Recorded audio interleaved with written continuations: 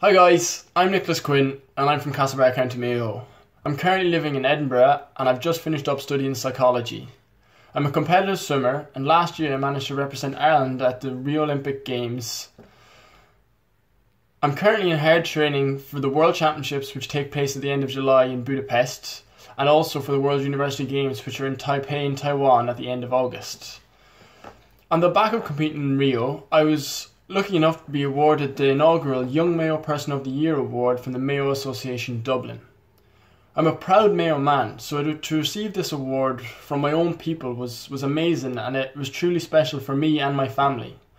With that in mind, I'd like to encourage any young Mayo people watching this to put themselves forward for nomination next year for the Young Mayo Person of the Year award, and also to get involved with the Mayo Association of Dublin, as it truly is a great organisation connecting Mayo people.